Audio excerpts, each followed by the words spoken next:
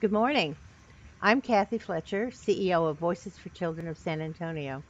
Welcome to our third live streamed event. We're thrilled to have over 1,100 participants from all over the state of Texas, 10 different states, and 4 foreign countries. Voices for Children is a child advocacy organization focused on working with many community partners and stakeholders to improve programs and policies that affect the most vulnerable children. As several hundred of you from our area know, Voices with many partner organizations and local and state lawmakers has been hosting free all-day professional development events for several years. We can't hold large in-person events right now, and this is a very new way of doing things for us, but we're really sold on it and plan to continue. We're planning these events to focus on issues that are relevant in the current public health crisis. We know that the children you serve and that we all care about have lost ground socially and in their learning. Many have had traumatic and scary experiences. We know that you're here because you want to support them when they come back to you. Voices is so proud to partner on this event with Child Care Group, headquartered in Dallas, one of our state's oldest and largest providers of early childhood education. Their CEO, Tori Manis, will join us in just a few minutes. Before we begin, we want to thank our generous sponsors. HEB, our wonderful San Antonio-based grocery chain and always committed to the community. And PNC Bank, a strong supporter of Child Care Group and early childhood education. Also in San Antonio, the Judge Andy Mireles Charitable Foundation. We are so grateful for their support. They make this possible. We'd like to thank Nowcast and thank them a lot. Nowcast SA and Charlotte Ann Lucas, the producers of this event. They're behind the scenes and they know more about this technology than the rest of us could ever hope to. Also in the background are Miranda Cushman and Ellie Escamilla, Voices staff. They will be monitoring the chat room and can answer some questions or concerns or minor tech problems that come up. So thanks, guys. A little housekeeping. There will be a break and an interactive portion of the event, so please have some art supplies handy. We'd love for participants to share their artwork on our Facebook and Instagram pages. Be sure to tag Voices for Children and Child Care Group. The photos with the most likes for each organization will be sent a copy of The Rhino Who Swallowed a Storm and a copy of Sunkiss's Moon Hugs. About your certificates. Make sure you stick around for the link to the required post-event survey in order to receive your certificate. The certificates documenting your hours are not automatic. They will be sent by email to you within 3 business days.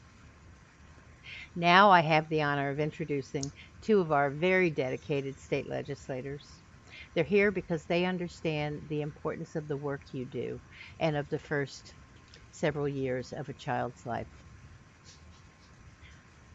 Okay, it is my true pleasure to introduce Representative Rafael Anchia, a Texas champion for children and families.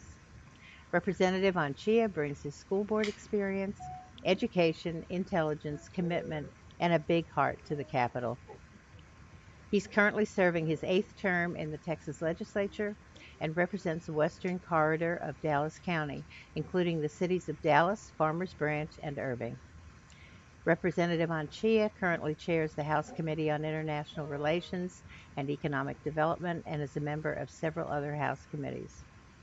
He graduated cum laude from SMU and received his law degree from Tulane University Law School.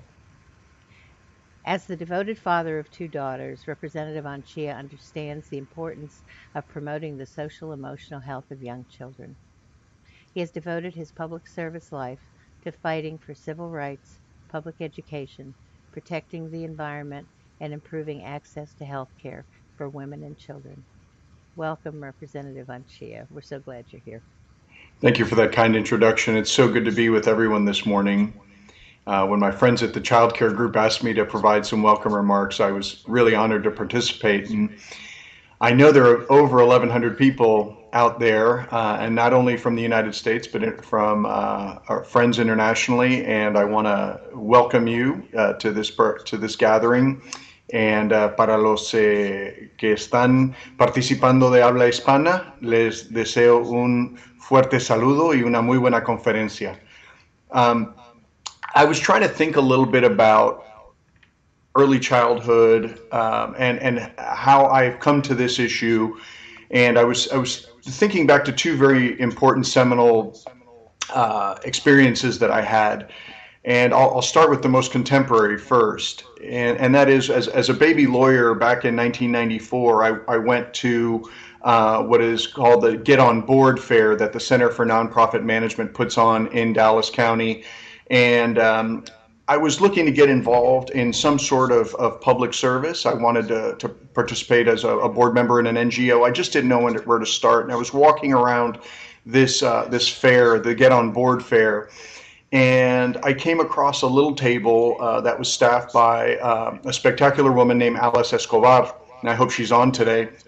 But Alice was looking to start a child development services facility in really what was a child care desert in the Love Field area that I'm honored to represent now. And she was looking for board members, and I didn't think I had very much to offer, but I walked on over and talked to her a little bit, and she said, "Well, why don't you consider joining our board?" And I said, "You know, I'm just a baby lawyer. I don't even know how to turn the printer on at the law firm. But if I can offer some of my skills and some of the things I've benefited from in my life to this service, that would be great." So we had a really successful run where we were serving about 150 students in the Love Field area, everything from infants to 4-year-olds at the time. And I know it made an impact on not only those young people's lives, but their parents' lives as well. And then the other experience I'd just like to share with you to let you know why I care about this issue is one of the things that's not included in my bio, but is important in the way I see the world, is that I'm the son of immigrants to this country, and my mother's from Mexico, my father's from Spain. And I remember when I was a little boy, my father lost his job and he was unemployed for a long while, and we had to move in with relatives. I remember this for two reasons. One is that it was a very tough time in our family's life because my dad was out looking for a job. My mother was working very, very hard, and I needed people to help me through that period. And in this little 2-bedroom house, we had 3 seniors, my madrina and my padrino, which is my godmother and godfather, and my parents, and then me. So you can understand that between Doña Esperanza, which lived in the house, that means hope, Doña Salvacion, we used to call her Salva, that means salvation. These seniors took care of me and gave me all the love and attention, probably more than I even deserved or needed at the time. But it allowed my parents to get back on their feet because we had people who would speak to me in Spanish and English, who gave me a lot of love, who fed me, who took care of me. And I reflect on that experience because there are a lot of families who don't have that. And that's the important role that our child care facilities fill today. And I know this is a very delicate time, and I've been on a lot of calls with either HHSC, the Texas Workforce Commission, and the committee that I chair has oversight over the Texas Workforce Commission and their child care program.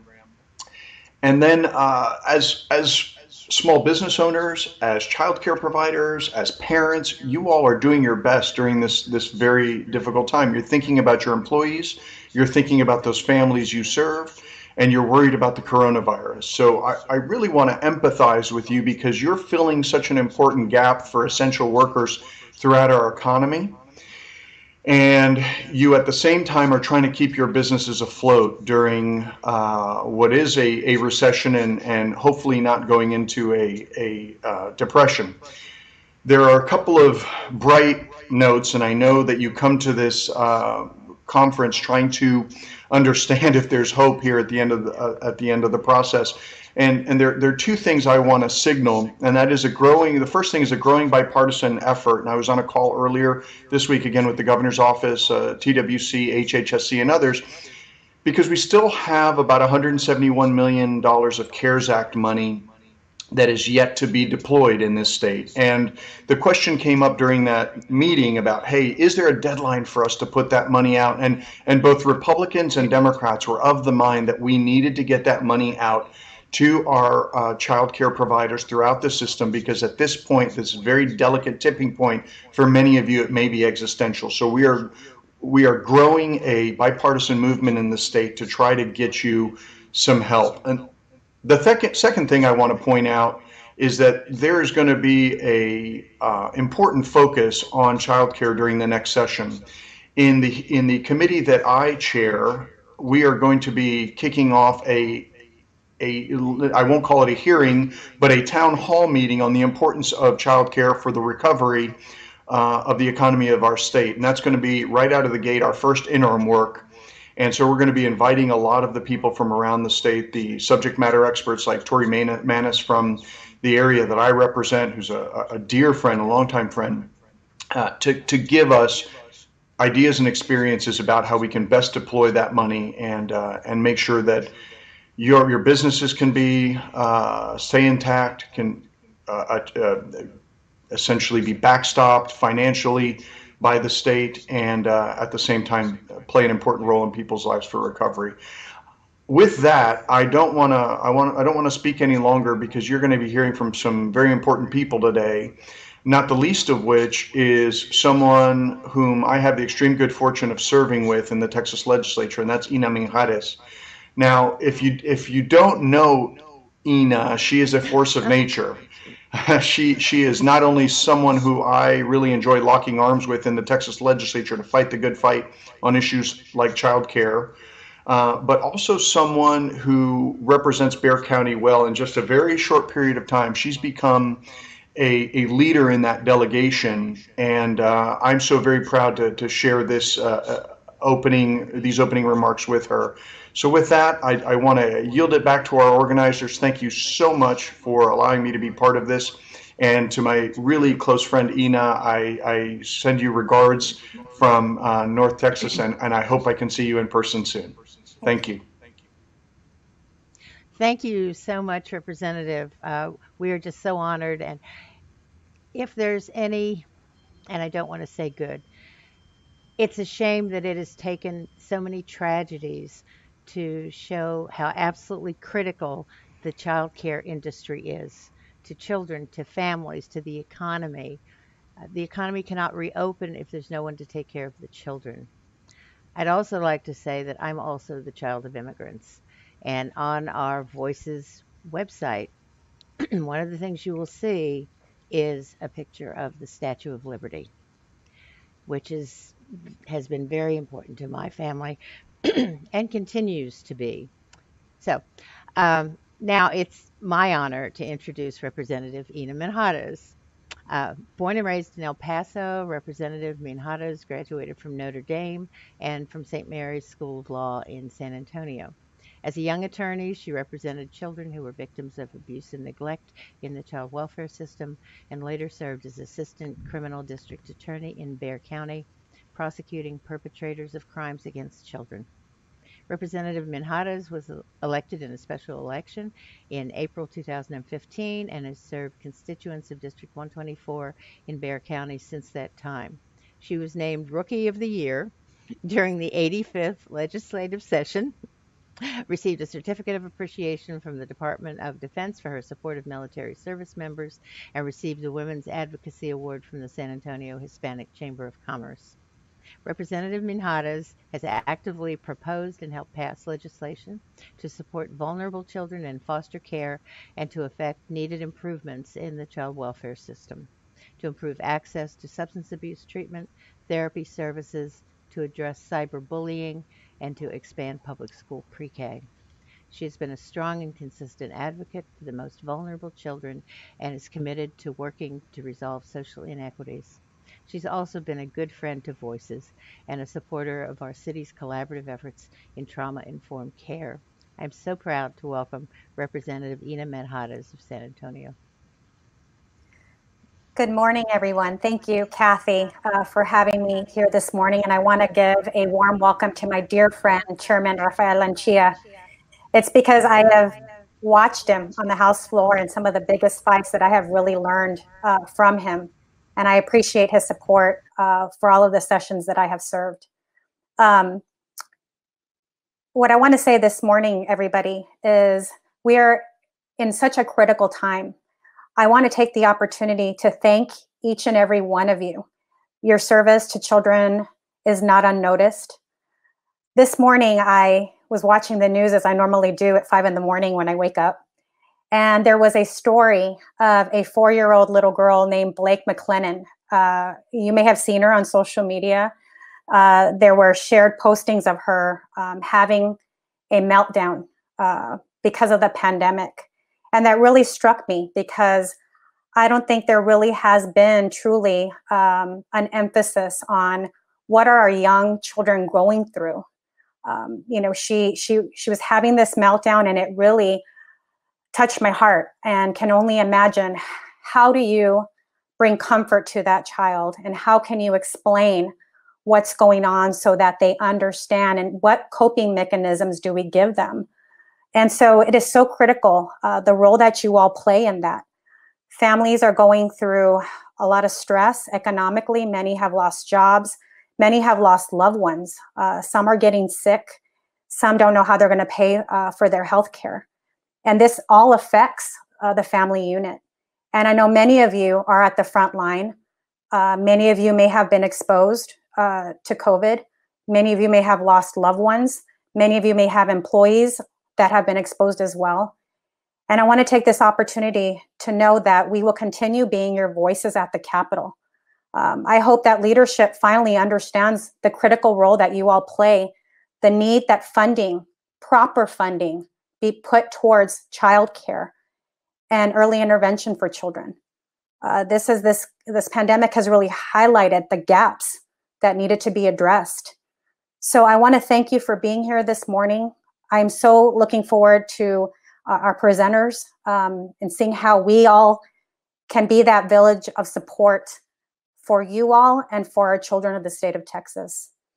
Many of you come from throughout the United States. We have folks from not only Texas, but California, Connecticut, Los Angeles, and internationally, all the way from India, from Germany, from England. So you know what? We all really, truly are a team coming together on behalf of our children. So again, thank you for taking this beautiful Saturday, this weekend, so that we can all come together and figure out how we can provide the necessary support for our children and for our child care providers. Thank you all so much.